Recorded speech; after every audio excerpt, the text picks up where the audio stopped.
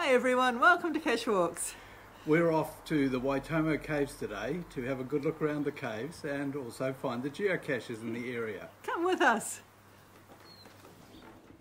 After a 2.5-hour drive from Auckland, we arrived in the lovely Waikato countryside to find this ancient world 30 million years in the making.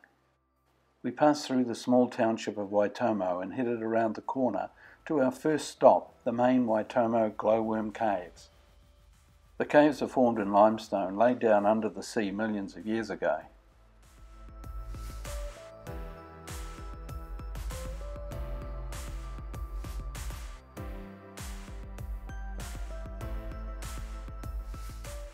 We parked our car and headed over to the ticket office.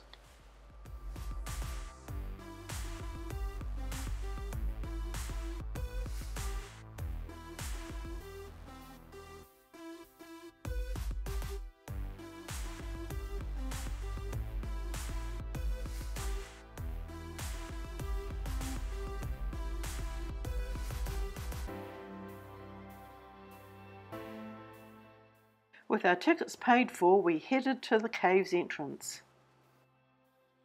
The no photography icon at the entrance was a problem, but we have obtained footage of glowworms so that you can see what we saw here. Here you take a boat ride through the glowworm grotto.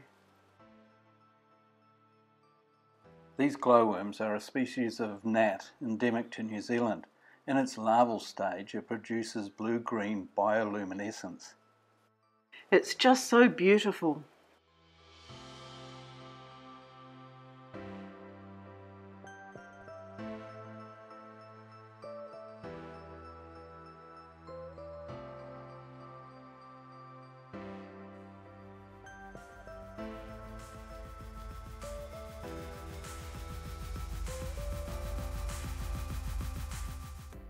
The boat goes back for another load of passengers. You exit the cave, then walk through some lovely native bush.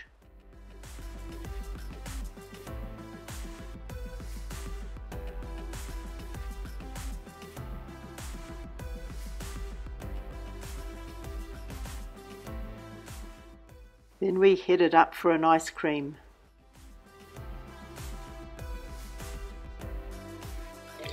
I like ice cream. Ice cream. Mine is goody goody gaga. We showed the girls photos of guides and visitors in the early 20th century. Then it was on to find our first geocache of the day.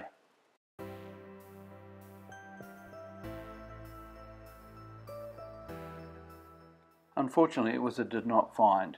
Reading the logs, it looks like it's in the second largest tree. Pity we didn't widen the search. Then an easier one not far away.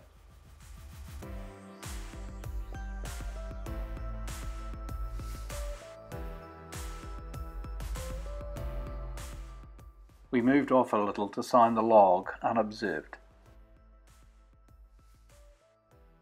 Later we headed to Ruakuri Cave. The name Ruakuri, or two dogs, was created when wild dogs were discovered, making their home in the cave's entrance. We were a small group, only one other person with us. Photography is allowed here when the guide says so. The cave entrance was used by Maori as an urupa or burial site. As it's a sacred area, a new spiral entrance was built some distance away. Ruakuri is the only wheelchair accessible cave in the southern hemisphere. Here you can see wonderful stalactites hanging down from the ceiling and stalagmites coming up from the floor. A stalactite's average growth rate is 0.13 millimeters or 0.0051 inches a year, so they take many centuries to grow this large.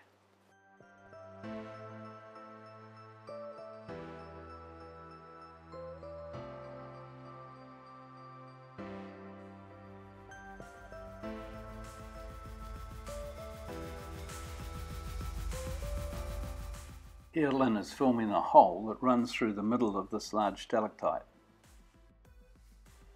It's through this tube that water travels from above. With each drop, it deposits another calcite ring. If the tube blocks, water begins to flow over the outside, depositing more calcite, creating a cone-shaped stalactite. The same water drops that fall from the tip of a stalactite deposit more calcite on the floor below, eventually resulting in a rounded or cone-shaped stalagmite. Stalactites have to hang on tight so they don't fall, and the stalagmites have to be mighty strong and push up from the floor. There are beautiful translucent calcite curtain formations in the form of a wavy or folded sheet hanging from the wall of the cave.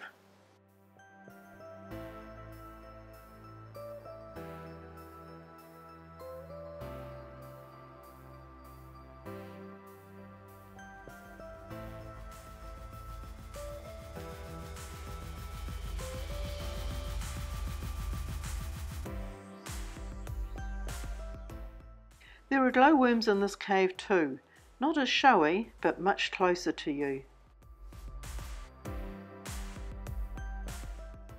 A glowworm uses silk threads with sticky droplets to capture prey.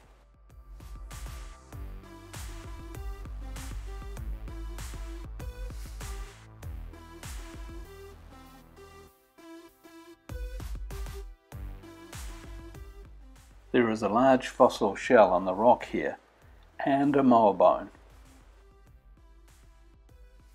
Here are extinct flightless moas being chased by a gigantic Haast eagle, the largest eagle known to have existed. It is thought that the panicking moa fell down holes like these through the roof and into the cave.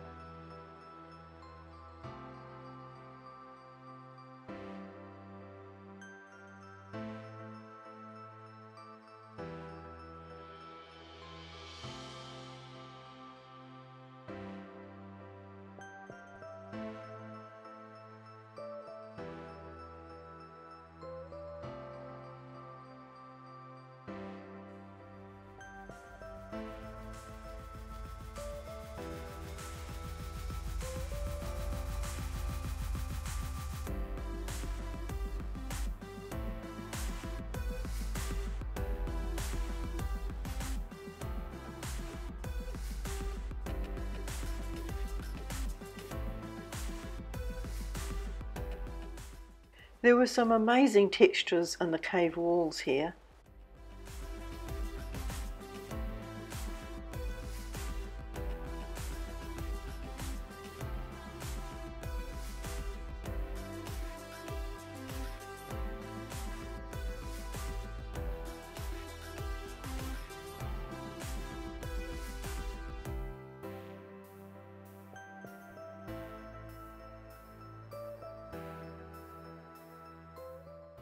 Here we followed Maori tradition, and we washed away the spirits of the cave before walking up the spiral ramp to exit.